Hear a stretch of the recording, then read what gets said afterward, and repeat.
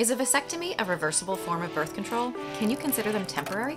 How easy are they to reverse? We're going to talk about that today.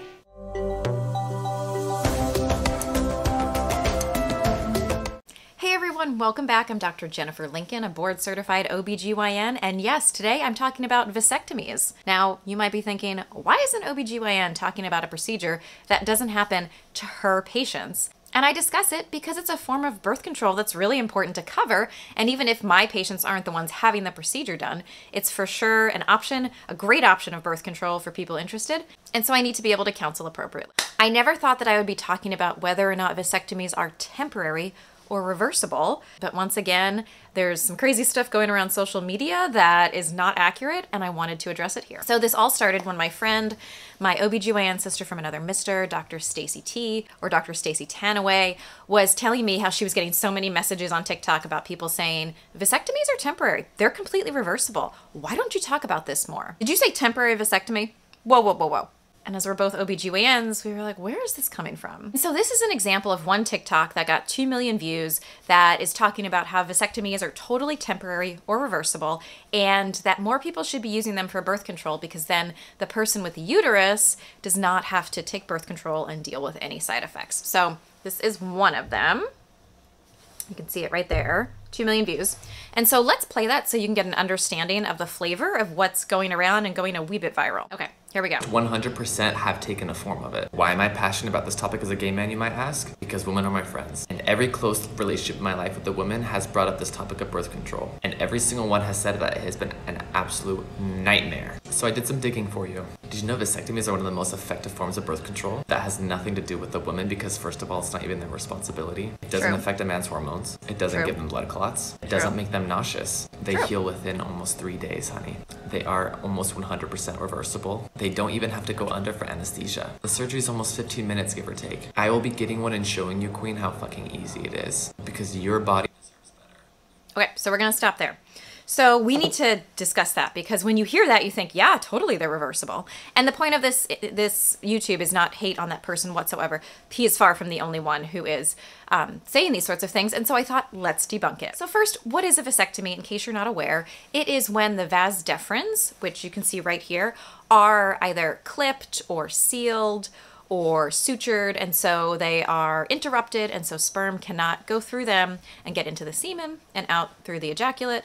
And so when a person with a penis has ejaculation or ejaculates, there's no sperm in their semen, and so they can't get their partner pregnant. And that TikTok was totally right. They are very easy to do. You do them in the office, you do them in a few minutes, you use local anesthesia. The person getting it doesn't have to be put to sleep. It's very quick, and when you compare it to other forms of birth control that are like the vasectomy, like a tubal ligation or getting your tubes tied in a person with a uterus, much easier. Quicker, faster, less expensive, doesn't require general anesthesia. Totally true, I'm all on board for that. And when we talk about effectiveness, vasectomies are amazingly effective. There's about a 0.15% failure rate per year as composed to a 0.5% failure rate for a tubal ligation. It's a minuscule difference, but yes, vasectomies are more effective, but they're both totally great options. You do need to keep in mind that they're not effective right away. It takes a few months for the sperm to clear out of the ejaculate fluid, and so you do need a semen analysis to make sure that there's no sperm left before you start using it as a form of birth control. Okay, but here's what we need to discuss.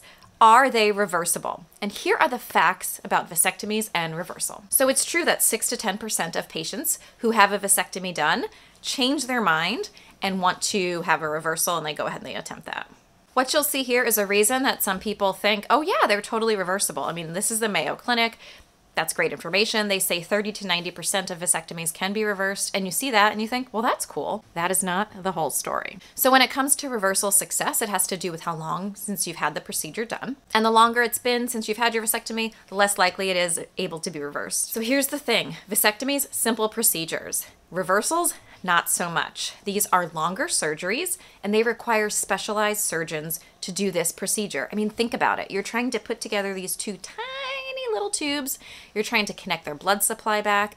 It requires a specialized surgeon who's trained in this, and the more that they've done, the more likely the chances that your reversal will be successful. And while vasectomies are very often covered by insurance, unfortunately, vasectomy reversals are not.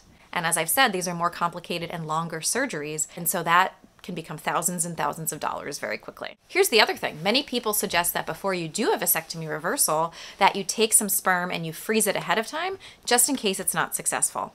Yes, that costs money. And let's say that if your vasectomy reversal is not successful, and either you have frozen sperm or you then decide to use frozen sperm, it's not just that you just automatically your partner gets pregnant. Your partner has to go through fertility treatments, which are again often not covered by insurance, which is a whole other issue in this country, but not covered by insurance, tens of thousands of dollars in expense in terms of diagnostic tests and surgeries and procedures like in vitro fertilization or intrauterine insemination. So if you think, well, up to 90% are reversible, that's really cool. And if not, only 10% of people need to do other stuff. We're talking still a pretty high failure rate when you think of medical things.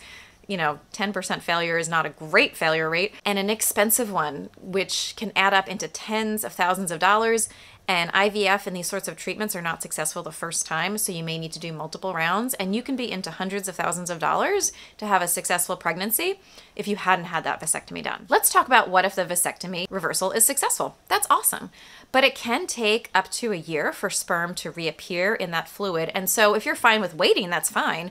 But if you are worried about wanting to conceive right away, or you're worried about age, if your partner is getting older, and the quality and quantity of her eggs and her fertility, you may not want to have to wait a full year in order to be successful in starting to try. So this idea that vasectomies are just reversal and temporary is not telling you the whole story. And when people say, well, I've seen on websites from the Cleveland Clinic and from Mayo Clinic that the success rate is really awesome, it is so much more than that. And I think what people are really getting at here is, why does birth control just lay on the shoulders of women and people with a uterus? And I agree. I completely agree. Birth control is not for everybody, and I don't want it to have to be just relying on us. But that's where we are currently in terms of the majority of birth controls being for people with a uterus, but research is ongoing. And in the meantime, if you're somebody who wants a good form of birth control, there are great options out there like IUDs, including a non-hormonal one. There are other methods if you don't want to be exposed to hormones, such as condoms and spermicide, diaphragms, fertility awareness, that kind of thing. Truly, at the end of the day, I think vasectomies are great. And I think more people who have a penis who want permanent birth control need to step up and consider a vasectomy. But in no way, shape, or form is this something that should be temporary and done on a whim. Just like a tubal ligation in somebody with a uterus, happy to do them if you are 110% sure that you are done having children. So while I love the increased awareness of vasectomies, the fact that there is this idea of a temporary vasectomy is not true, and you really should not be putting all your eggs in one basket with a vasectomy. You're sure you're done having kids, or you're sure that you never want to have kids, go ahead and do it, my friend. But please don't do it because you think this is something that in a year or two, if you change your mind, you can walk in and do that easily. It's expensive, it doesn't always work, there's lots of risks, and it's really unnecessary when we have other forms of birth control. Let's keep the conversation going. Let me know if you've got any questions or concerns and drop them in the comments. I've got tons of good references and resources in my show notes as always. And if you like this kind of content, please go ahead, subscribe, and turn on the bell so I can keep giving you this kind of content. I love chatting with you guys here and on my TikTok and Instagram, so go ahead and follow me there at Dr. Jennifer Lincoln and let me know what your thoughts are. Have a great day.